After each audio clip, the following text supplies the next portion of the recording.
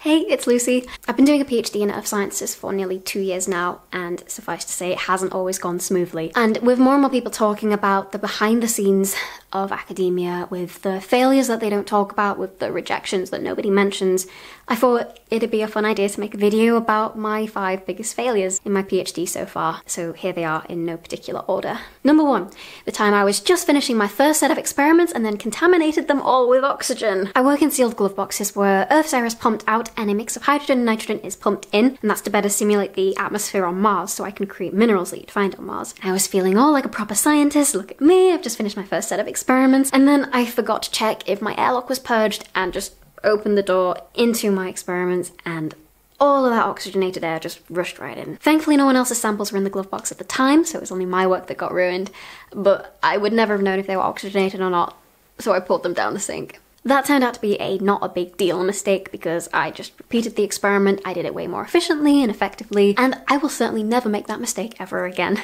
Take-home messages, stuff happens and you get over it. Number 2, the time I took a year out before starting my PhD, but left it until a month before starting to write my master's up as a paper. This comes down to generic bone idleness and I am ashamed of myself. I got the paper submitted just after I started, but it was utterly rejected, which I've made a video about. Took another 6 months to work up the courage to start writing again, then it was accepted, yay, with major revisions, which had to then be done around my PhD, so just absolute hassle. For a PhD, you need to be solely focused on the task at hand, so just get any previous tasks out of the way before starting. Number 3, the time I took on way too many side projects at once. At one point I was, in no particular order, writing that paper, writing short stories, filming for this channel, giving talks in schools, designing and supervising a simulated Mars sample return mission, organising field trips for a local geological society, oh, and doing my PhD somewhere in there too. Taking on side projects has been great for developing skills that I otherwise wouldn't get to develop in my PhD, but I am here to do a PhD and nothing should jeopardise that. Mistake number 4. I missed a high five with my supervisor. I'd finally synthesized my Phaolite, we're at the machine that told us the purity, 100% came out, and he went to high five me, and I sort of overshot and grazed his fingertips.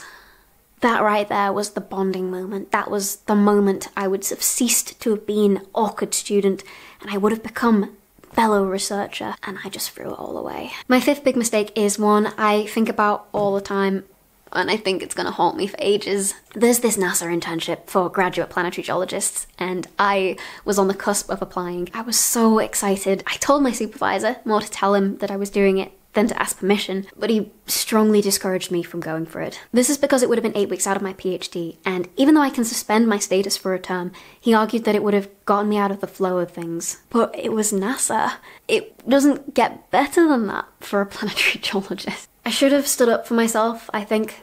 I should have presented my reasons better for why I wanted to go, and maybe I should have just gone for it anyway. So those are the 5 biggest mistakes of my PhD so far, but I've also got some things right, like getting past all of those mistakes, and all of the little ones as well. Just like how on Facebook you only ever see perfect holiday photos and never the unwashed hair first thing in the morning, in academia you see tweet after tweet about papers being accepted and grant proposals getting passed, but you don't see the pile of rejections that are lining up on the desk. So please tell me, what is the biggest mistake of your PhD so far? Tell me in the comments, tell me on Twitter, tell your colleagues, start a conversation. You can't be an academic without failing, so let's start talking about it. Thank you for watching, and if you like what you see, please subscribe or check out my other videos for more PhD related content. My name's Lucy Kissick, this is the PH Diaries, and take care until next time.